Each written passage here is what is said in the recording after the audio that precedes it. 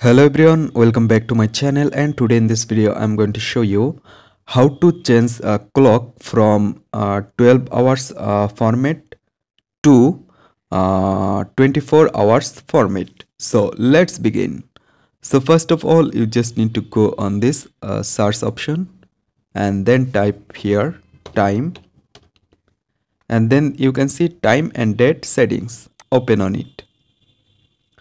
Right now you just need to go on region, and then you just need to scroll down and you can see change date formats. Click on here, and here you can see this is a short time. Click on here and you just need to select this option. Just select this option, and in this way you can change the format 24 hours format. This is the way for changing 24 hours format. So in this way you can convert 12 hours format to 24 hours format very easily. So I hope you can understand, and hope guys this video can help you. Don't forget to like and subscribe to my channel.